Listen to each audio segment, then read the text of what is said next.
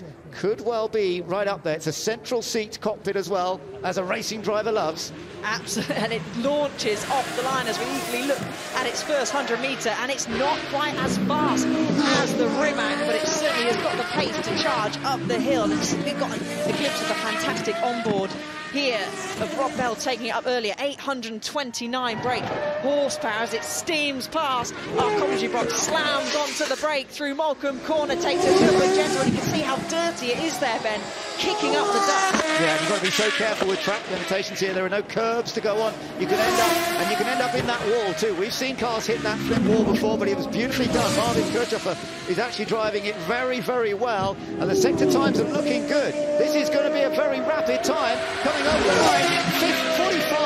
45.34. That is a very quick time, fastest so far.